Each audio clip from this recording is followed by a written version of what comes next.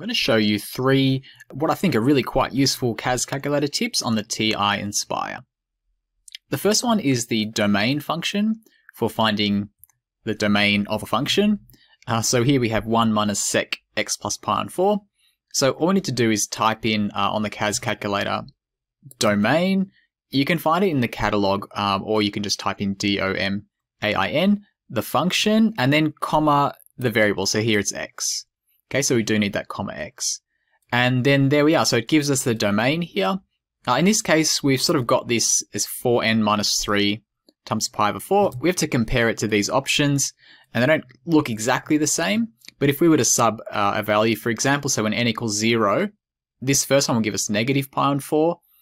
But this is never going to give us negative pi on 4. If we sub in n equals 0, we'll get negative 3 pi on 4. Sub in n equals 1, we would get 1 pi on 4, which is agreeing with this this D option here. So it's actually equivalent to this option here. So I mean, we still have to do a little bit of thinking, but definitely the domain function makes things a fair bit easier. Another example, so this was from 2018 exam 2, and it's 1 over square root of an inverse sine.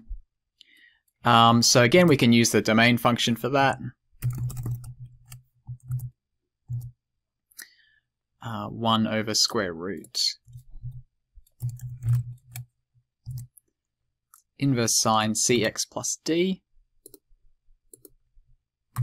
c times x plus d.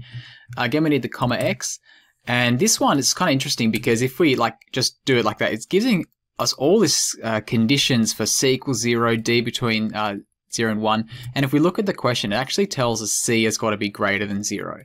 So if we put that information into the CAS calculator, okay, just using our vertical line, so control equals, given that c is greater than 0, it actually uses that to simplify it and give us this, which is actually, I think, quite similar to what's in the options. Negative d on c to negative d. So it's option B there.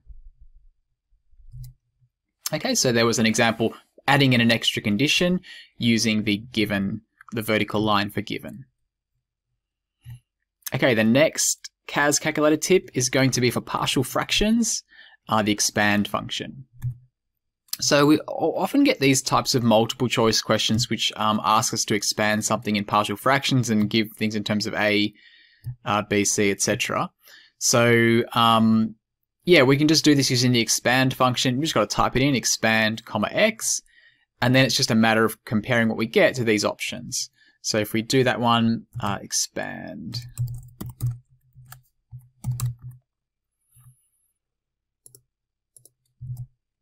2x squared plus 3x plus 1. On the bottom, 2x plus 1 all cubed times x squared minus 1. And of course, it's just crucial that you actually type it in correctly, so just double check it. If you make a mistake, you're gonna have a mistake. So we get, and just checking your denominator, so we've got an x minus 1, a 2x plus 1, and a 2x plus 1 squared. Already that gets us down to either option D or E. And what's the difference between options D and E? D, we've got a B on the top here, and E, we've got a bx plus c. And we're told that A, B, C, D are non-zero. So because we've got a constant here, a 2, and not like a 2x, then we can rule out option E, and we're down to option D. Okay, so that's expand comma x with partial fractions. I thought I'd show another example, because this one I guess is a little bit trickier. And again, we've got a condition that b is less than 0, so we can actually use that in our CAS calculator. Expand, just copy that one down, change it. 1 over ax, so again a times x squared plus b. And yeah, I'm going to use that information that b is less than 0. And when I do that, it actually realizes that this can be factorized into x minus square root something, x plus square root something, and that something is a negative b. So comparing this to our options, well, this one has square root b, but we want square root negative b, so that's no good. This one's got a modulus, so that would be fine, because once b is negative, so once we take the modulus, that's going to take the negative of the negative. So we're down to either option C or D. And what's the difference there? This one's got an AX. Well, we do have an A term, but it's actually out the front of both terms. So it's not just in front of the X. Okay, so that could be absorbed into our constant sort of big B here and big C. So we'll be looking at option D there. So expand comma X for partial fractions.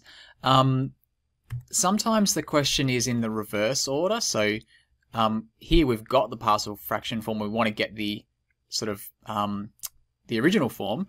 We could like test these and do expand on this one, but the other way to do it is using a common denominator function.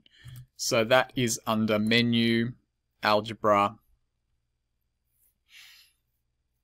Fraction Tools, Common Denominator, or you can just type comdenom.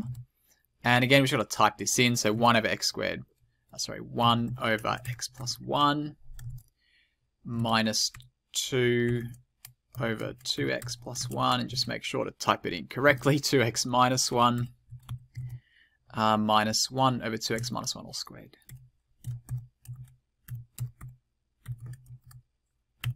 Common denominator, I don't think we'll need a common x for that one, but again, just double check you've typed it in correctly. And looking good, we've got 2 minus 7x over our denominator, so we'll be looking at a equals negative 7 and b is equal to 2. So common denominator for going the other way. Okay, and my last CAS calculator tip for the TI-nspire on algebra, defining z as x plus yi. So this can be useful in a number of cases, but one example is where we've given these relations and we want to sketch it, or we want to identify which relation gives this graph here. So by defining z equals x plus y, I can pretty much type these in the CAS calculator and get a relation between x and y. So let's do that. Define z equals x plus y. Now we can't just type I because it needs to be like I as in the square root of negative 1. So we need to choose I from the pi menu there. And once we've done that, then we can just type in like these expressions and see what they give us. So the first one is mod z plus 2 is equal to mod z plus 2i. On the modular sign, z plus 2 is equal to mod again, z plus 2i again from over here. And what we probably want to do with that to simplify it is just do a solve. Okay, so if we solve for y here, we can get a simple expression as y in terms of x. Actually, in this one, y is equal to x. So, well, if we look at our graph, that's not really y equals to x. Actually, y is equal to negative x. So we're pretty close. So if we had a z plus 2 here, we'd probably be thinking to try this one. So we can easily just go and change it to a minus 2. And bang, there we go. Y is equal to negative x. So we'd be looking at option C there. Yeah, just to show you, like this one, argz, we can actually do that if we wanted to check that one using the angle function. So it's under the menu somewhere. I think it's algebra complex somewhere. Oh, number, complex number tools, polar angle. So it just gives us angle. We could just type angle. So angle z, okay, because we've defined already z as x plus yi, it can convert that into like an angle function or an argument. So in this case, we've got argz is equal to 3 pi and 4. Again, if we solve that for y, so we want y in terms of x, there we go, giving us y is equal to negative x and x is less than 0. Because for this type of function, remember, it's going to be array, so we're going to have it undefined at an endpoint, and it's going to be pointing off in one direction, so only existing when x is less than 0. So actually this would be correct if we only had from here left onwards, but not this bit here. So yeah, but just to show you how we can do arg using the angle function on the TI-nspire is quite a good one too. I'll probably do another video on just complex numbers on the CAS. So yeah, subscribe if you want to see that one, if I have time. Okay.